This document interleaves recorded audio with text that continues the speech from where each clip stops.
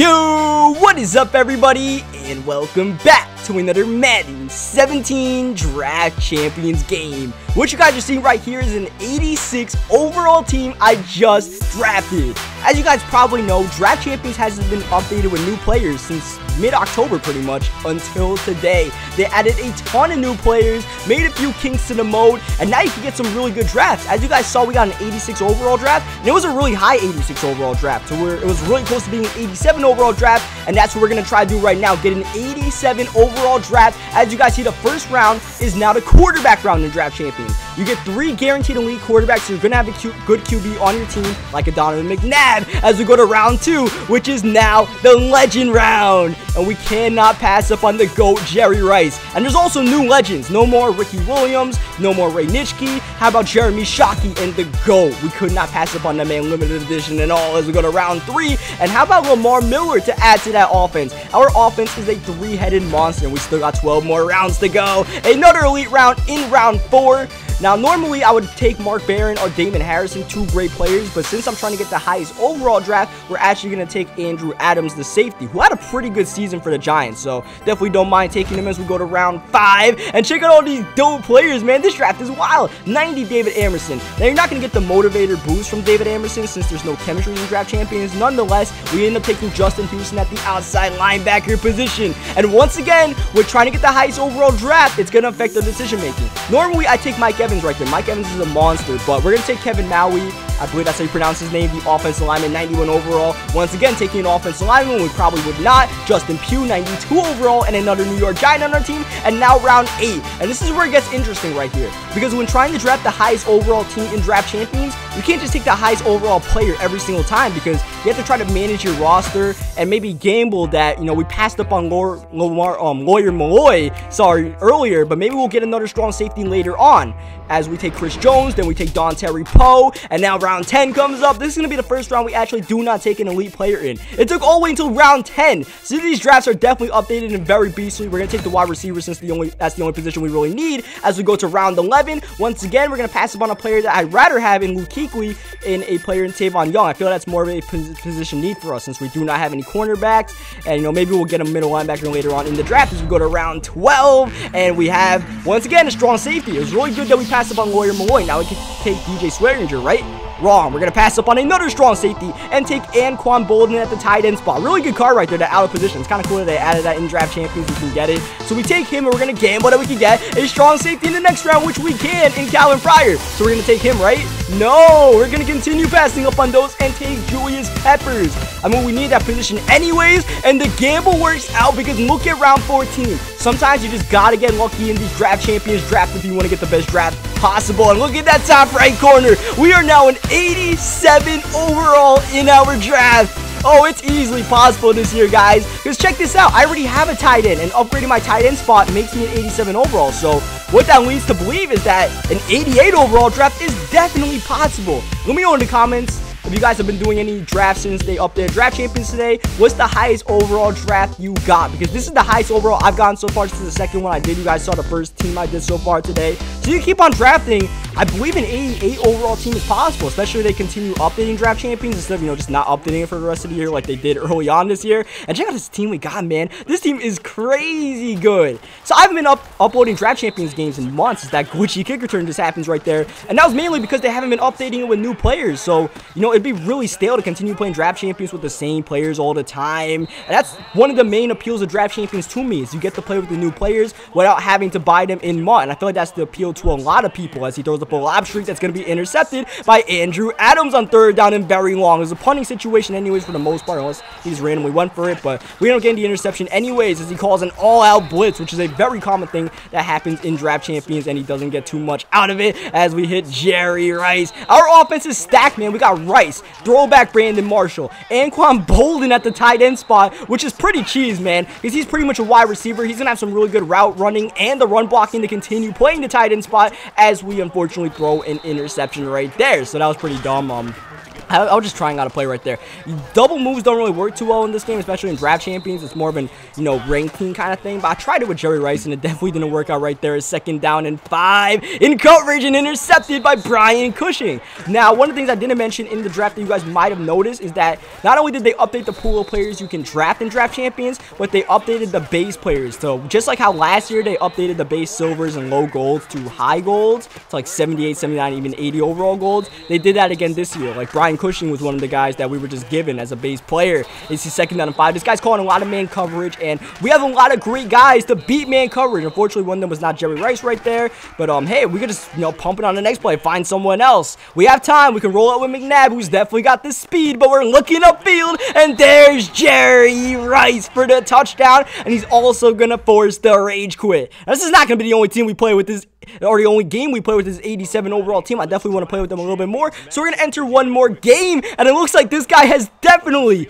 gotten one of those new drafts, and a very good one at that. 96 overall Dion and 94 overall Richard Sherman. That's a scary secondary, and look who he's got the tight end spot, Rob Gronkowski. This guy might have gotten the 88 overall draft for all we know, with Gronk getting the big catch. Next play though, throwing it in coverage, that's gonna be an incompletion. He's even got this 92 overall Alex Smith. That is not a bad guy to have at the quarterback position. It's a good budget quarterback to have in Mutt this year, as he tries to run it with Todd Gurley, going nowhere. And I feel like as we go offsides, unfortunately right there, Julius Peppers somehow gets called for it. He throws it incomplete, but it's still going to be 2nd down and 8 because of the offsides penalty. But yeah, I feel like with this new Draft Champions thing, there's an elite round almost every single round. You're not really going to have many goal rounds. Now, I've only done it twice, but that's the way it feels to me. Once again, let me know in the comment section how your drafts have been going so far. I really want to know the 88 overall draft is possible, because if it is, I'm definitely going to, do a couple of drafts tonight and see what's the highest you can get, as we get a sack right there. That was more of a coverage sack than anything else, as he throws it in coverage,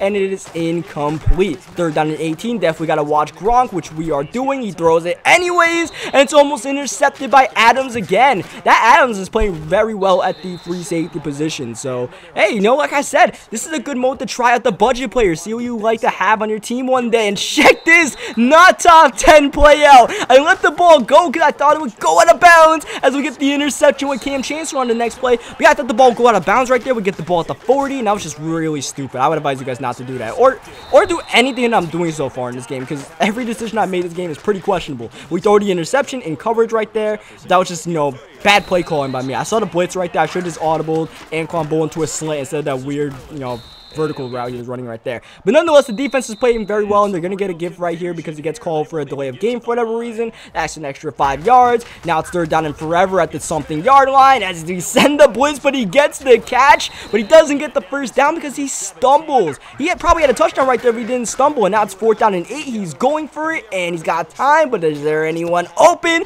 No, there is not, except for Jimmy Smith with the interception, breaking the tackle before finally being brought down at the 27-yard line. So in essence, it was actually really good that we almost gave up a touchdown on that 3rd down, as Lamar Miller gonna run it past midfield. But yeah, it's really good that we let up all those yards on 3rd down, because that made him want to go for it on 4th down, because he definitely wouldn't go for it on like 4th down and forever. He's already shown that he would kick the field goal, but since he almost got the 1st down conversion on 3rd and super long, as we get the 1st down to Brandon Marshall, he kind of baited him right there. Not my intentions, but it ended up working out, as we get blitz right here, taking a little bit too long to throw the football. Now it's 2nd down and forever, but he sends the blitz. We have Anquan Bolden, and Bolden's got a touchdown, diving into the end zone.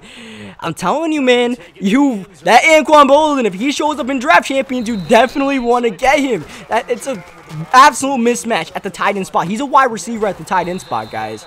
It's just, the way our offense is rolling right now, we have so many people that can beat man coverage. Even if you have Deion Sanders and Richard Sherman on the same team like this guy has, it's still not worth it. As, man, my dude Adams is putting in work. Putting in the big hit right there. Forces the incompletion on 3rd down. Once again, Brian Cushing with the interception. This dude Cushing, man, for a goal guard, making some pretty athletic plays. So, if you have a base goal Brian Cushing when you start Draft Champions, you might not need another middle linebacker. This guy can get the job done. And by the way, so can Jerry Rice. He's going against his former teammate Deion Sanders, and he's shredding him to pieces right now. These dudes that are calling man coverage and, all these all-out blitzes and draft champions, they're probably not that good, I guess, because it's just not smart. I see so many people do it. Here comes another one, and here comes Jerry Rice torching it once again. They'll run the man. They won't run any press or anything like that, or any clever schemes to disguise their plays or anything like that, so it's easy to dissect. Second down and goal. Here's man, but here's an interception. Just as I'm trashing all these dudes, and they're easy to read play calls, here I come throwing an interception. Now it's just a way too late read by me. I'm playing really bad right now. Thankfully, this guy's finding a way to play worse. He throws an interception, and we have a chance to get some points before halftime. I was trying to cash it in for 7 right there.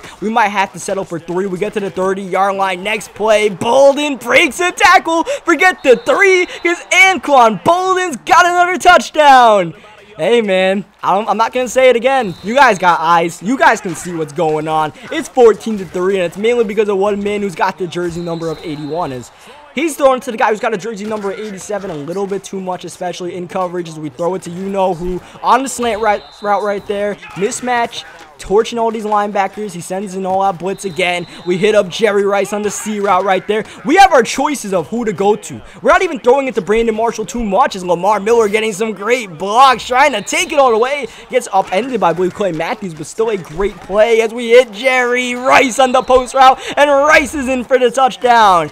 And yeah, this guy's just, he's falling apart as we run the fake, and we got our man for the 2-point conversion. Everything's going right now for us. We made a very crucial mistake right before halftime where we threw the interception. It was a 7-3 game, and that could have changed everything. Could have changed the momentum and all that, but he just didn't manage the game properly before halftime, and now it's probably going to cost him at this point unless he can muster up a touchdown drive. Looking very good out here, hitting Gronk. Even though he gets the first down right there, I'm okay with that, because what I want him to do right now is kill a lot of clock or just throw an interception. Whatever one happens first. If he gets a touchdown, so be it, but as long as he takes up a lot of clock doing it, we're going to make him work for this, and he probably won't even get it with the way he's calling these plays. 3rd down and 7. No, he wants Gronkowski, but Gronk's running a drag route right there, so he's out of the picture. He throws it to Todd Gurley, but he's not even going for a first down or even for positive yardage, so that was a really dumb play call. And on 4th down and 11, he throws it in coverage. He's trying to throw some verticals as he's been doing all game long, and he throws an incompletion as we hit Jerry Rice once again. Rice and Bolden taking over the game. We skip a couple of plays